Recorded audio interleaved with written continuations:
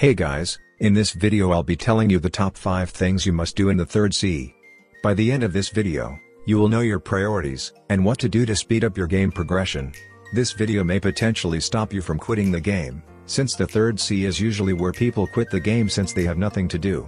Also, I'm doing 2 dart blade giveaways right now in my Discord server since I recently hit 15,000 subscribers, so make sure to join it, link in description. Alright, let's begin. When you reach the third sea, you unlock portals. There are only 2 portals, however, one of them teleports you to the floating turtle island, the other teleports you to Hydra Island. Even though there are only 2 portals, and not a portal for every island, they are still really useful and are worth unlocking. The main reason it's useful is that one of the portals teleport you to the floating turtle island, which is one of the main islands in the third sea, since that's where the fruit dealers are. It's also usually where PvP fights take place. The Hydra Island isn't really an important teleport, it's only useful if you want Yama or do the Tushita puzzle and need a fast way to teleport to Hydra Island. But those are only one-time needed teleports, you won't need to keep coming to Hydra Island for Yama/Tushita once you obtain them. I guess it's also useful if you want to try out combos or if you want to do friendly 1v1s and not lose bounty/honor. But anyway, you may be wondering, how do I unlock access to portals? The answer is simple, you just have to spawn and defeat Rip_Indra. You can spawn Indra by getting a God's Chalice and spawning him. You can get a God's Chalice from one of these methods. Defeating elite bosses, getting it from a chest after your server is 4 hours old, praying at Haunted Castle. I made a detailed guide on how to get the God's Chalice fast, I'll leave a card up top if you want to watch it. Once you've gotten the chalice, just hold it in front of this podium and it'll spawn Rip_Indra. You also need to do the 3 legendary hockey color quest, but I won't go too in-depth into the quest. Indra has 2 forms. His first form has 425,000 health, and when you defeat him, he will fully regenerate to 425,000 health and be on his final form and do more damage. Once you defeat him, you'll gain access to portals as well as other rewards such as fragments and his accessory. So yeah, make sure to unlock portals.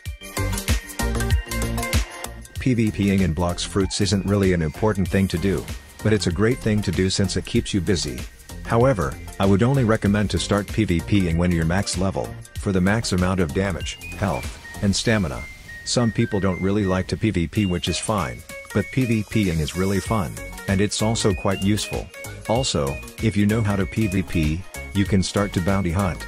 And if you don't know, you get more defense and do more damage the higher your bounty/honor is. Here's the bounty/honor system if you're wondering.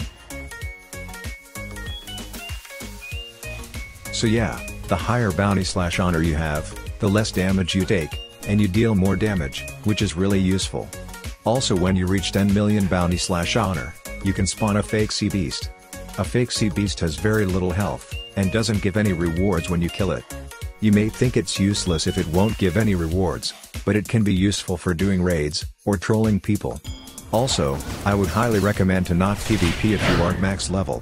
If you're like level 1800, you will have a huge disadvantage with your health and damage, and you won't have items like Soul Guitar/CDK unlocked. Yes, I know there are many other PvP combos that don't include those items, but many combos usually include those items. The main problem is that you won't have your stat points maxed out, which will be a big issue when PvPing. So I would hold off PvPing till you're max level. Anyway, yeah, make sure to try out PvPing when you're max level, since it can be really fun once you learn a few combos. Getting Race V4 is one of the most important things to obtain in the third sea. It gives you insane buffs and overpowered abilities. One of the overpowered buffs is that while you're in your Race V4 form, you get max stat points on every section. I'm doing the max amount of damage on my Blox fruit even though I don't have any stat points into that section. I'm also doing the max amount of damage on my soul guitar even though I don't have any stat points into the gun section. To not make Race V4 too overpowered, your stat points become normal when your Race V4 form runs out. I'm not going to tell you how to get Race V4 since the quest is quite long, and you have to do a lot of stuff. But here's the Race V4 quest in a nutshell. Kill Rip_Indra at least once, find Mirage Island during nighttime and get the blue gear, go above the great tree, pull the lever, get 3 people, with different races and complete the trial. That's basically the Race V4 quest in a nutshell. I missed out on many important things for the Race V4 quest, but once again, I won't go too in-depth on the Race V4 quest since it'll be very long.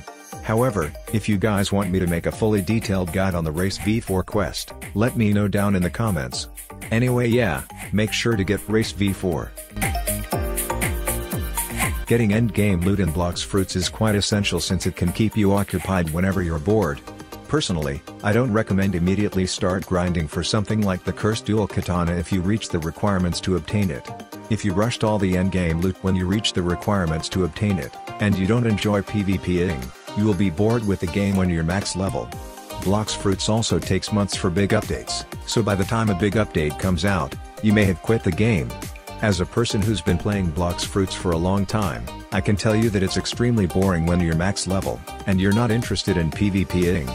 But anyway, if you're dried out from grinding and want to do something new, yeah, sure, unlock the item. But aside from all of that, it's very crucial to make sure you unlock endgame loot such as the cursed dual katana. The cursed dual katana is the strongest sword in the game at the moment, even better than the dark blade, which costs 1,200 Robux. So you can basically get the best sword in the game for free, while in other games the best items usually cost Robux. Now you also have to be level 2200 or above and have 350 mastery on both the Yama and Tushita swords, but we don't talk about that. Also, when you reach level 2300 you can do the soul guitar quest. The quest is pretty simple, but the materials needed to forge it is not. The soul guitar is one of the best, if not the best, gun in the game, as it has great life steal with its X move. It's also one of the best guns for PvP for its C and X skill. So yeah, make sure to get endgame loot. Having fun is always important, but in the third C it can be even more important as you will eventually get bored once you're max level and have nothing to do. Each person has their own way of having fun, so make sure you keep yourself happy when playing Blox fruits. I would highly recommend playing with friends in the third C as it will make you have much more enjoyment. Having fun in the third C is really important as it's the C you will probably quit on since you'll be max level and have nothing to do. So if you are grinding constantly, make sure to take a break and play with some friends in Blox fruits. Playing with friends will most likely slow down your grinding, but I'd still highly recommend it, as it's a fun and enjoyable experience than playing alone. Also, if you've made it all the way to the third C playing alone, you will definitely be a bit bored with the game without any friends. If you have no friends, however, you can always make some, or just play alone, I guess. Anyway guys, that's the end of this video. If you find this video useful, please make sure to like and subscribe and maybe share this video with a friend as it would mean the world to me. Also, make sure to join my Discord server as I'm hosting 2 Dark Blade giveaways in it for 15k subscribers. Anyways, bye.